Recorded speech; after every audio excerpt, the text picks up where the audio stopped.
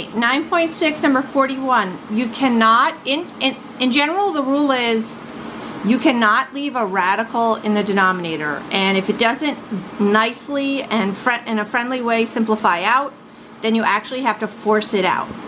So I cannot take the cube root of 3. It's not a perfect cube. Because what makes a perfect cube is that you have triplets of something. So for instance, this one would need 3 3s and it only has 1. So it needs 2 more because 3 times 3 times 3 is 27, and I can take the cube root of that.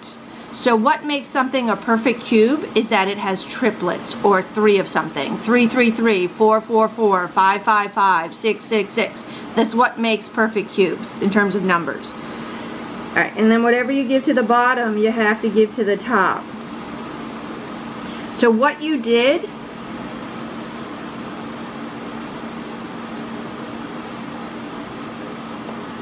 is when you multiply 3 times 3 times 3, it's 27, and I can simplify that. That's perfect cube. So I can pull that out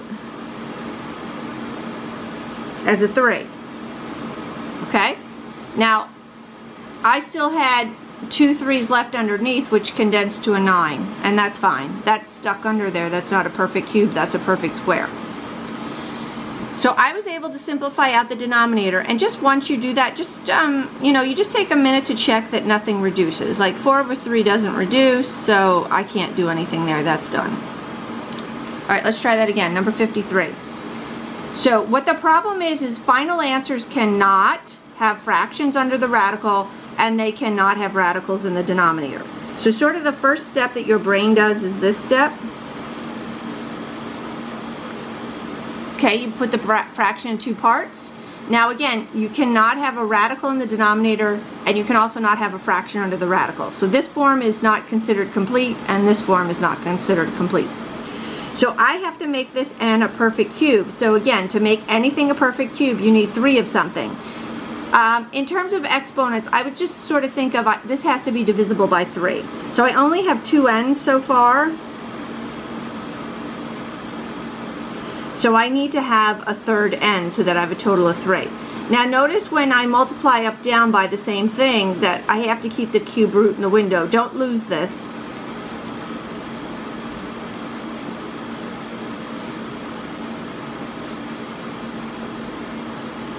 Alright, so see what I did here? I made this so this is a perfect cube so that this can come out as an n.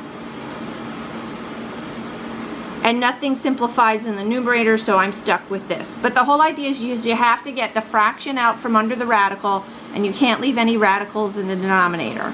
Let me say that a little better. No fractions under the radical as a final answer, no radicals in the denominator as a final answer. So you have to make them perfect, perfect squares, perfect cubes, perfect fourths in the denominator so that they simplify out. All right, I believe there's one more here. Let me just see.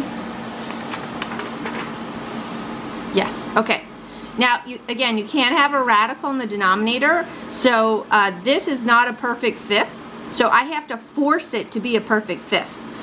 What makes a perfect fifth is that you have 5 identical items, and I only have 3 right now. I have 3 A's, which means that I need to make it 5. I need to give it 2 more.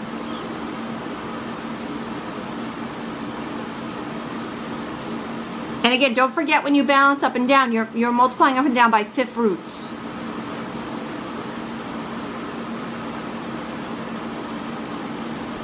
Alright, so now I've made it that 3 plus 2 is 5. So now this is a perfect fifth because 5 divided by 5 is 1. So this can simplify out as an A.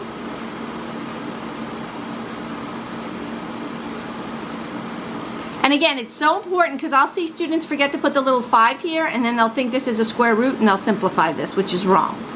Okay? So the numerator doesn't simplify, the denominator does.